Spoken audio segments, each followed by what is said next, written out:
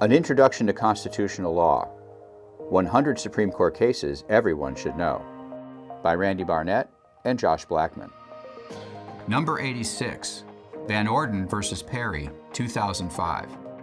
First, the Ten Commandments is an historically recognized symbol of law. Second, this monument is one of the smallest of the 17 monuments on the Capitol grounds. Like most of the other monuments, was a gift to the state of Texas and is clearly recognized as such on the monument itself. And third, this monument has stood for more than 40 years without controversy on a national historic landmark.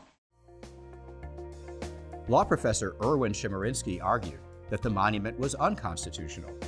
When the government puts sacred and solemn text taken directly from the Bible at the core of its state government, it has to then do something to convey the message that it's not there for religious purposes, that it's there for secular purposes.